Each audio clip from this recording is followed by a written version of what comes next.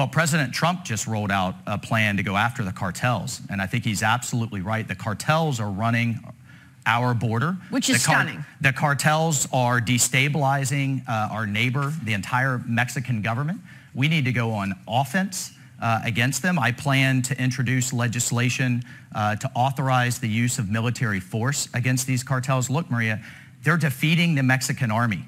These are paramilitary entities with billions and billions at their disposal. Look how they just shot up the Mexican prison. How many of those inmates were let out, and how many are in America right now? The Mexican army sent battalions against them. They killed or wounded over 50 Mexican soldiers. And I want to be clear, I'm not talking about U.S. troops, but I'm talking about cyber, drones, intelligence assets, naval assets. We've done this before. You remember back in the 80s when the cartels in Colombia were shooting down planes, killing members of Congress, about to take over the entire Colombian government. We had Plan Colombia then. We had special operators training, not in combat, but providing those military assets that we need, because these are paramilitary entities. Well, it's good that you say this, because I understand it that these cartels have very sophisticated weaponry. These are like massive military groups. Heavy machine guns, armored vehicles. Again, they are fighting the entire Mexican army to a standstill right now.